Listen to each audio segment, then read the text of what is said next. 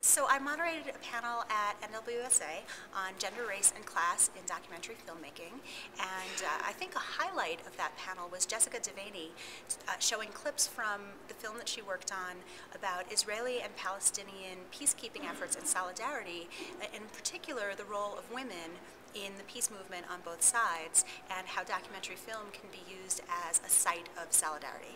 I did a panel today on contesting contesting narrative writing in maternal studies, and we talked about whether or not autobiographical writing, narrative writing, has any transformative potential in maternal studies. And so it was really a very lively discussion and pretty exciting stuff.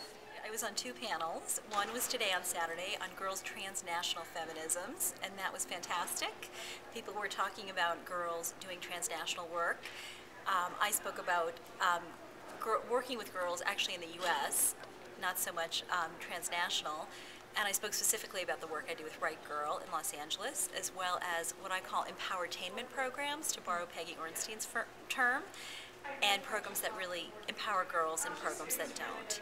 I also spoke yesterday for the Girls and Their Allies Caucus, and I was on a panel with Lynn McHale-Brown and a few other scholars, and we were talking about the state of girl studies today.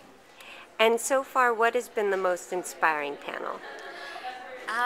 That I've been able to attend has been, I'm really excited about, there's a woman who speaks on trafficking rhetoric, anti-trafficking rhetoric, and she talks about how it removes agency from the people who are considered victims, and it's really interesting. It's really exciting to finally see somebody address that, because as a feminist and a former sex worker, I find it really insulting, a lot of this anti-trafficking rhetoric about how everybody's a victim and we need to save them, and they really don't know what they're doing.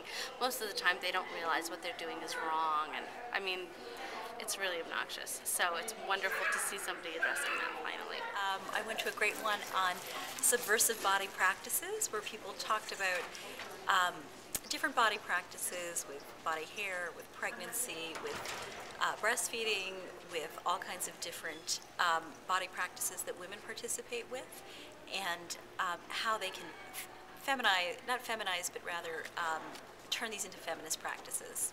I'm really impressed with the variety of topics that are covered.